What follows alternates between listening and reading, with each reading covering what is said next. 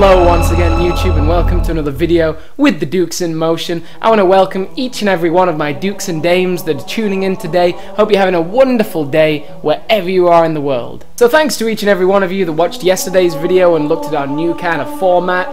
We're going to be working in different studios over the next few weeks, but it's all going to work out in some way or another.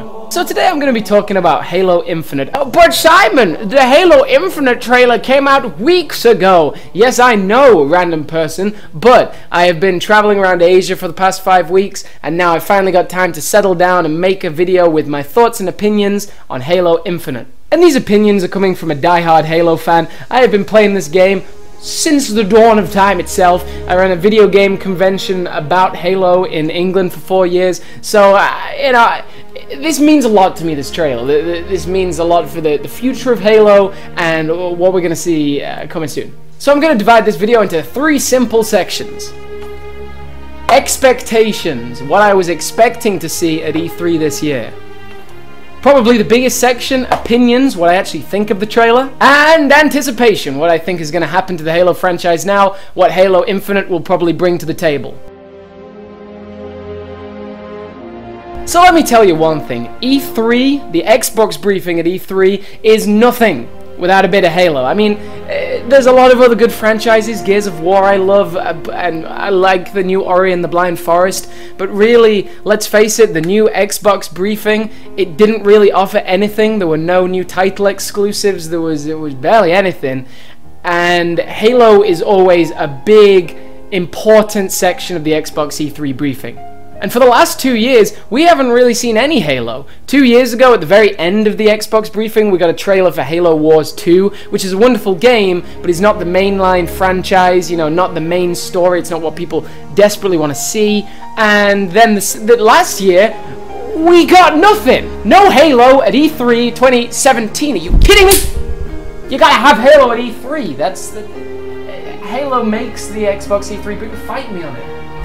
So let me tell you, every single E3 I will always watch live with some of my Xbox friends. When I watched the trailer for Halo 4 live at E3 with Thomas Fishenden, Thomas Bradford, Joe Seaton, Simon Kent, that was an event. When we saw Halo 4 for the first time, that was an event. Exceptional trailer. And with the last couple of years being very quiet with Halo and the fanbase being quite divided, we really needed a good trailer at E3 this year to break that mold, to get people excited again. And I think it did do that. So let's just say my expectations were quite high for E3 2018. I did really want to see some Halo and really get that bandwagon, that train, the hype train back on the rails. So let's go straight on to the second section of this, opinions. Now the trailer itself was at the very beginning of the E3 conference. It started the whole Xbox event. The opening was an ambient cave with dripping water and some lightning outside, and there was a big hole that stretched up into the roof of this cave. It actually reminded me a lot about the gate to Requiem, like a big bright white light. Then you got a mountain range beautifully lit up by some floodlights searching. It actually, this was the first time when I saw this trailer, I saw the floodlights, I was like, that kind of looks like a phantom floodlight. Then you get onto the wacky stuff. There's some deers drinking water, which honestly reminds me a lot of Ori and the Blind Forest. And then they look up as the thunder's happening. You hear the thunderstorm all the time, so I was kind of thinking maybe the thunder is some kind of actual crashing. You see a pelican crash later. Maybe the pelican crashing makes that thunderstorm sound. Probably not, but speculation.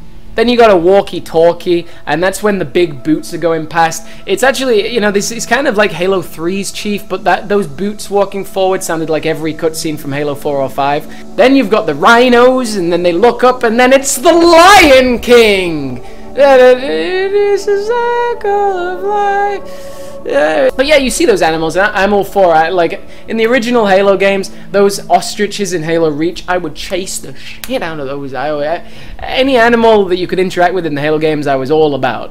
Then you had the moment where I actually realized it was a Halo trailer with the crashed pelican. That was quite, to me, quite obviously Halo. Not completely obvious, but yeah, it was along those lines. And then you see the insides of the rings, and the Marines walking along, and you're like, okay, yeah, that's a Halo game.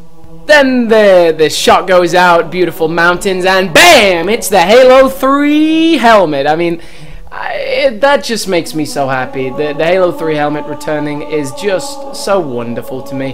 That's all I would want from the Halo franchise. I love the art design from Halo 4 and 5. I think it's fantastic. I really like the Chief, but you gotta give me some of my boy here. And what I love the most about this is the piano keys. The ding, you know, suddenly you realize it's one final effort. It's Halo 3 all over again. Then the wargs driving through, rises up to the mountains, big Halo Infinite, and it's just the Martin O'Donnell Halo 3 soundtrack that's playing is just.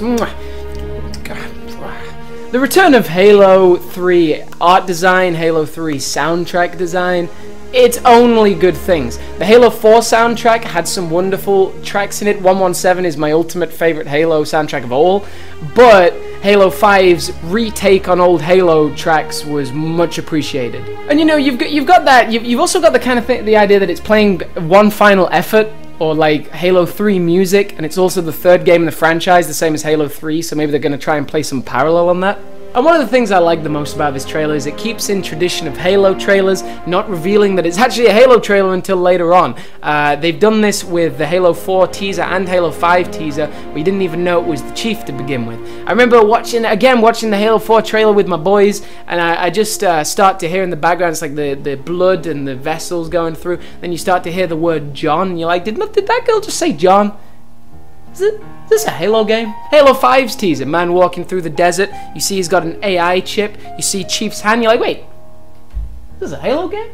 And that's what I've always just loved. And Halo Infinite really keeps on board with that. You don't know it's the Chief until the very end of the trailer. And I just think that's fantastic. But really all I can say from the trailer is I'm very, very impressed. I am not surprised that there's no release date. I knew there really wouldn't be, and I saw people are angry about that, but no, they're not gonna release it like that. Halo 5's teaser, they didn't release a release date. I think they did for Halo 4, maybe, I don't know. I like the idea of wildlife, I like the idea of attention to detail on the graphics, I like the idea of Halo 3's art style returning, maybe the music, everything looks like it's going in the right direction. So let's talk about our final one, anticipation! So I'm going to close this off with what I think is the future of the Halo franchise right now, and it's really quite hard to say.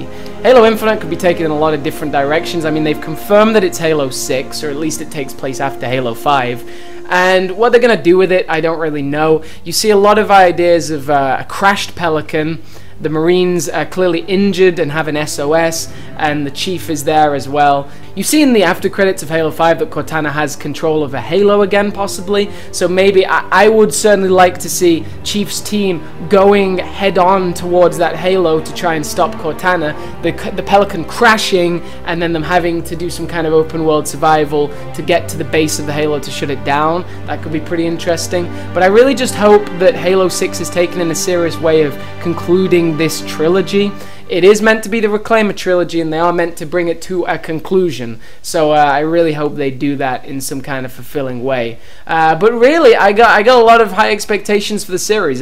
Halo Infinite has re-kicked into gear my love and appreciation for Halo. I've definitely not played Halo 5 in a while, but I have been playing it since that trailer, and I hope it gets everybody else back on the Halo train, because the Halo train is the only train to be on. I'm a little bit biased, but the Halo trains, the fans for Halo have always been the best. You can't argue that Halo 1 to 3 and Reach had the best fan base pretty much in video gaming for a while there, and it slipped a little bit, but you just need 343 to kick it back into old Halo art style, a nice clean story with just Master Chief as the playable character, and you'll see the Halo franchise in a rebirth, a new reclamation of Halo video gaming.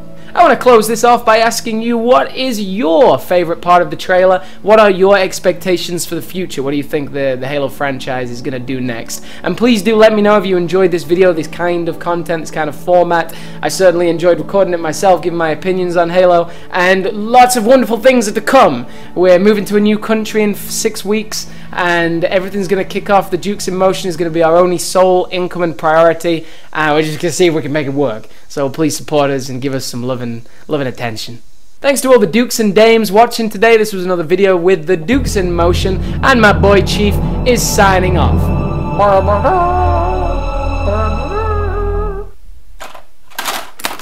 Jeez.